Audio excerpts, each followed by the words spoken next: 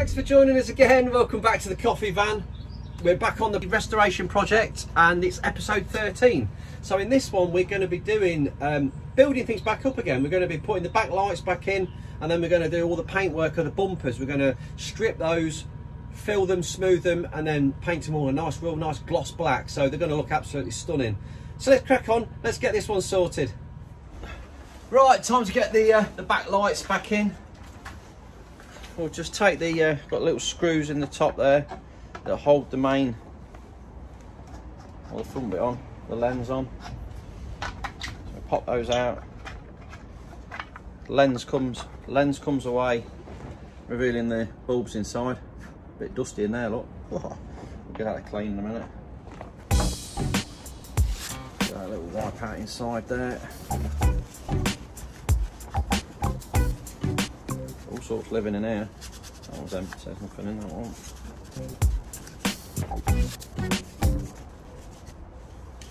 Right, okay.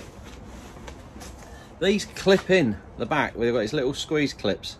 So they just push in, it's got a rubber edging around it. So we'll pop that through.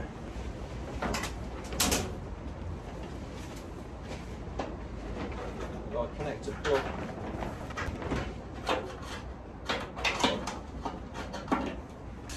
So we've got the connector plug there coming through.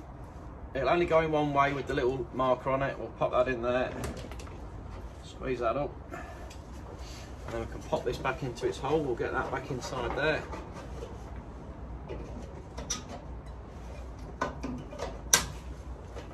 Clip that in.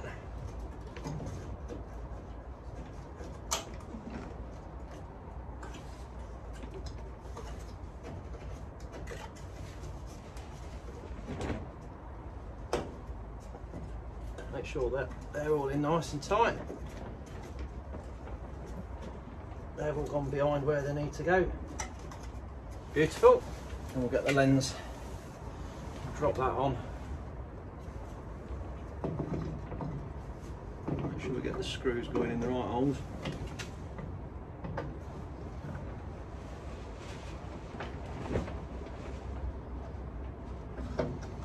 Like that.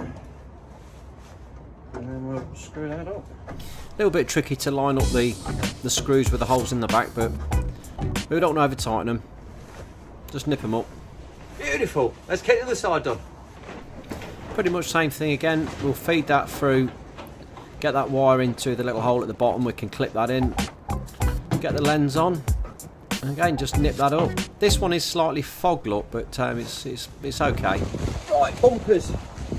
What we had on the back were these plastic ones that are broken and busted, and yeah, not got much to them.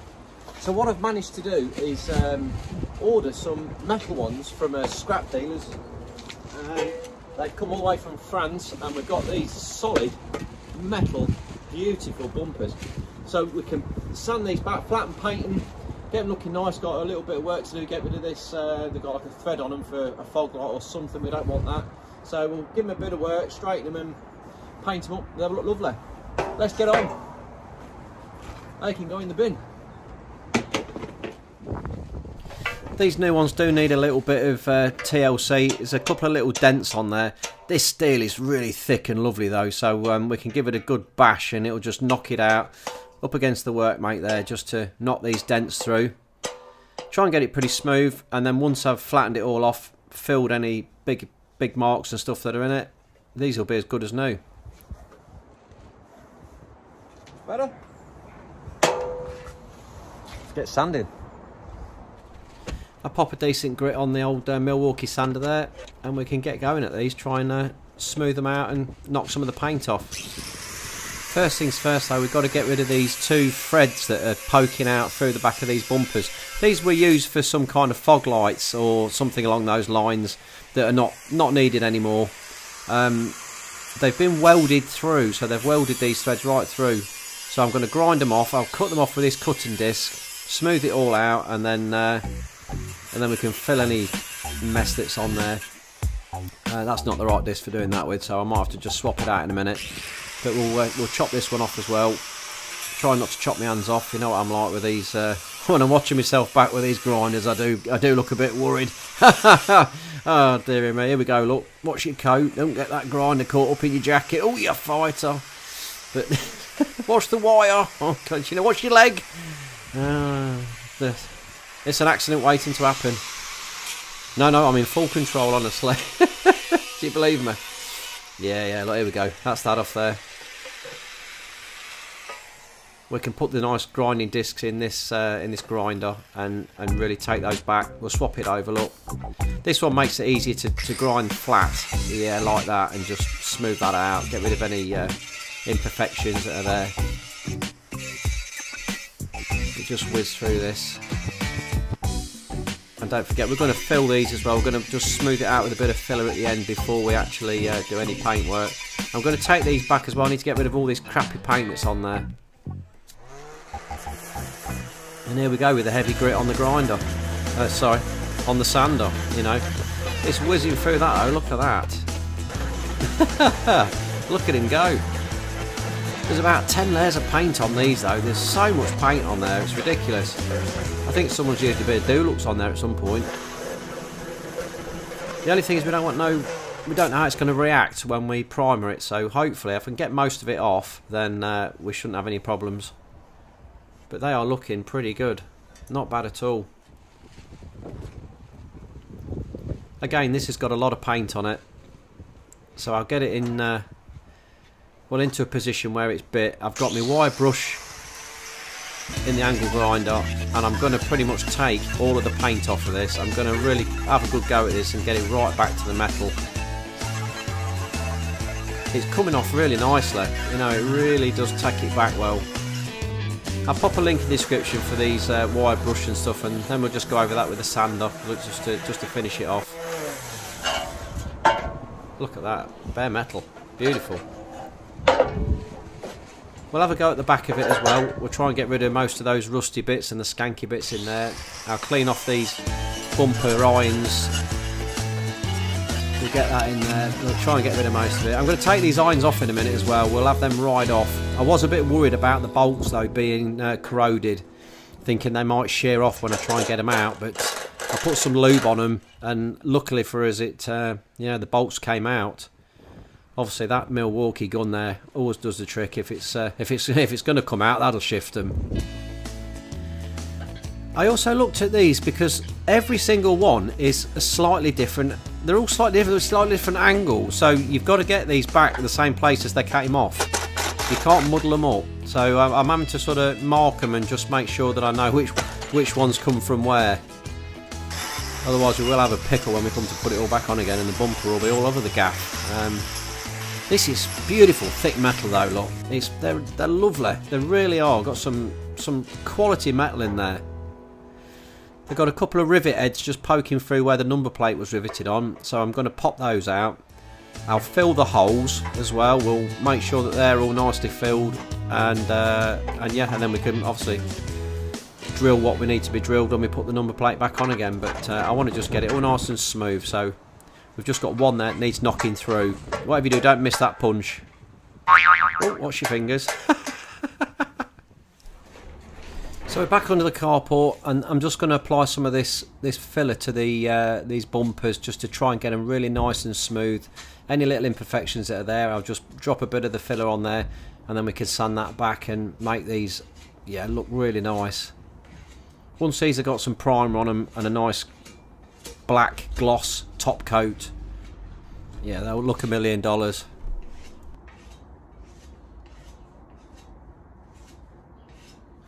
So I've just got in the cupboard, and this was some paint that I mixed up with the thinners and the hardener 2 days ago, and I've just gone to do a little bit of touching up, and that's the result of it. Look, it looks gone like jelly.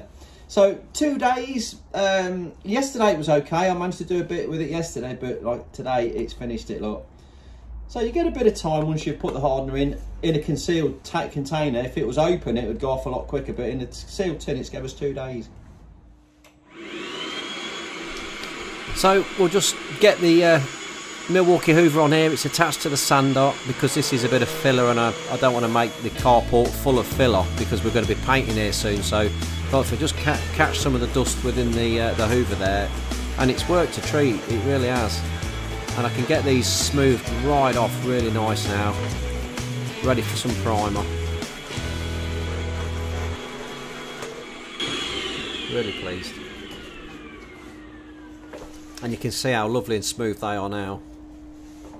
I think they're gonna look nice once they've got a bit of paint on them. Well worth changing. Much better than the plastic ones. We've got the little wiper blades here, and we'll get these a lick of paint as well. With these, you've got to be really careful of these plastic bits because they're dead hard to get hold of now. So if I can just feed those out.